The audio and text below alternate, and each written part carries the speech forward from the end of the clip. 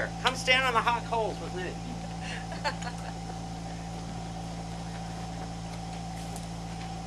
This is Brian Petrucci, and Brian and I met in about 1995 or 6, I think. He was doing some consulting work for a farm that was trying to get itself back into production. He's a grazing expert, and he was a grazing expert back when he was the only grazing expert in the United States. And when we met, I was a cheesemaker, not a farmer, and we started discussing, you know, he was trying to get this farm back into production. He wanted them to be a mostly or all grass-based dairy operation, and he was most cheesemakers he had met, as soon as he mentioned grass-fed and seasonal, they go, oh, I can't do that, it's got to be the same milk every single day. And so he sort of beat around the bush describing how he was going to farm, and then at some point I said, so this is going to be like seasonal milk? He goes, yeah, is that all right? I said, yeah, that's fine. And instant friendship, because we were like, you know, two lone voices in the wilderness, finally hearing each other, you know, speaking the same language. So with his help, I transitioned from being a cheesemaker who bought milk from conventional farms, because that's all there was in 1993, to a farmer. And I think we were, I don't know if we were the first 100% grass-fed cheesemakers in the United States. We were probably one of the first. Yeah. You might know. I'm not aware of anybody that started before us, but if there might have been 2 or 3 before us, now there's what, a couple hundred maybe? Yeah. So, and that's since 2002. So, you know, don't let people tell you that you can't change the world, because we're either that or the world just was changing and we happen to be in the right place. When it comes to pasture plants, I divide them into roughly 2 categories: things that cows eat and things that cows don't eat. Brian can probably put some names to them more than I can. But I think the important thing that we want to show people in this tour is, and I think this is something that Bobolink really exemplifies, this is a place where nature, indigenous species of animals and plants, and agriculture are not only coexisting, but they're actually symbiotically, you know, intertwined and interrelated and thriving because of each other. I mean, fundamentally, we just, you know, our agricultural practices have enabled us to preserve 184.5 acres of land from development. So, you know, sort of fundamentally, that's one way in which agriculture can help. But the way we're farming is actually using Mother Nature as an ally rather than an adversary. Because I'll tell you, Mother Nature makes a really good ally.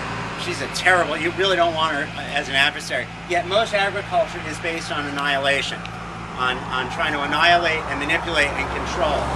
And I would say categorically in matters agricultural, medical, social, and political, annihilation is a bad theory. It doesn't work. You never get them all, and the ones that survive come back stronger than ever and really angry.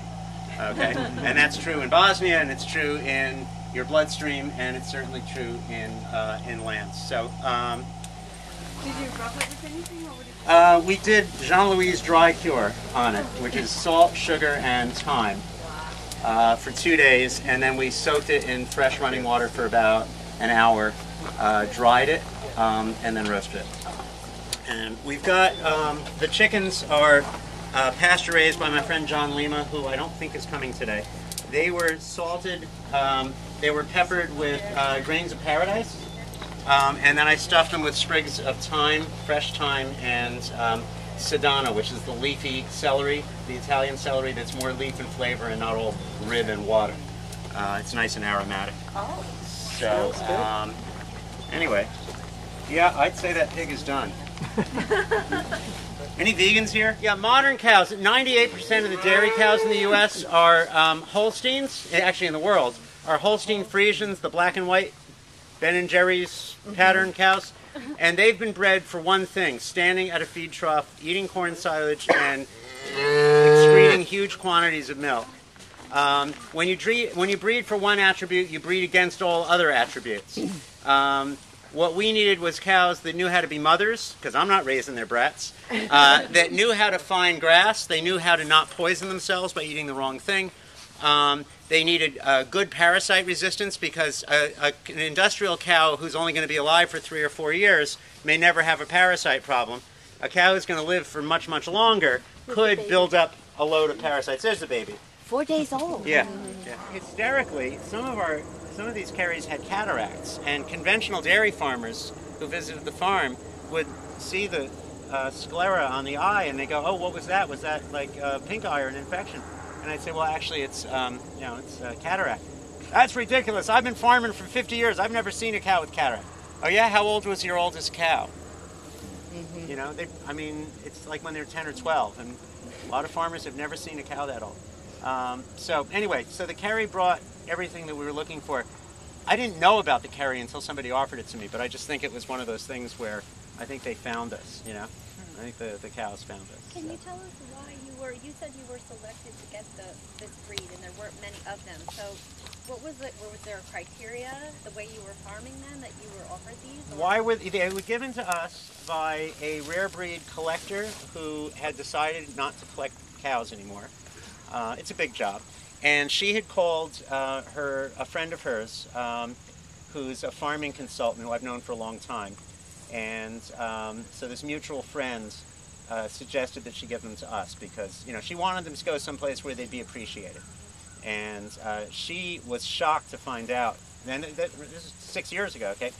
About a year ago, I still haven't met the woman, but our mutual friend ran into her and she said, "Oh, I'd love to see some pictures of the grandchildren and great-grandchildren." And Annie said, some of them you can come see Liberty. She's still alive. And she was pretty amazed. But yeah, they seem to like it here. So this is mostly yearlings who are due to calve. There's a few bulls here to keep them bred. And a couple of older cows who just didn't get pregnant this year, which on a commercial dairy farm, one strike you're out. Here, if they don't get pregnant, we keep them around. Rachel has a calf every other year. That's fine. We're not buying feed for them, so we can be generous. There's a bunch of calves in here from earlier this year, the smaller ones. There's a whole bunch of yearlings. There's a calf in this year back there. And right now, you notice we walked over, the bulls stood up, but the rest of them are just kind of doing what they were doing. They don't feel particularly threatened by us. If we were to go into the group, that would probably get their attention and they might get a little nervous. Let me see. You want to come over, Rachel? Come here. You want to come say hi? You want to come say hi? Whoops. Oh, this is Cersei right here. Cersei, over to yourself. Come on. Oh, it is? You are Speaking of cataracts, look at, you see her right eye? Wow. That's what Eileen has, right? Wow. Eileen has that? That is a very fat old lady. Here we go. I don't want to keep it open too long. So there's our potatoes and leeks and other stuff. Now, how many people here saw our old oven at the old farm? Okay. Pictures of it. This one is, the old one was 42 by 48. This is 48 by 72. So this is almost a third again larger oven. Is it wood fired or? Oh yeah. We're burning 275 pounds of wood every night, 7 days a week. We only bake 5 days a week, but we just keep it hot. Wow. And You're getting all this wood from your farm? no, actually I'm buying it from neighbors. I don't have time. We're supporting the local economy. Oh. I should close this so we don't have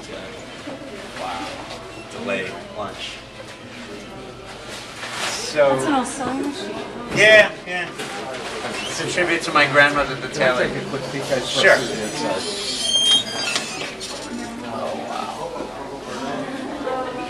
Did you see this? Has You're going to see a sewing machine? Where's That's how he Mickey? opens a door. This is why we became farmers.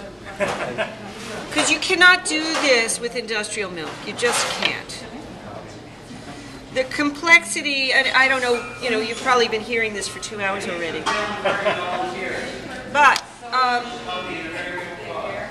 even the best cheesemaker who re-inoculates after pasteurizing maybe uses 5 or 7 microbes. And this has not only the microbes we know about, but the unknown ones. And I think part of the secret is that we have all the good, the beauty in all its complexity from up the hill is in here.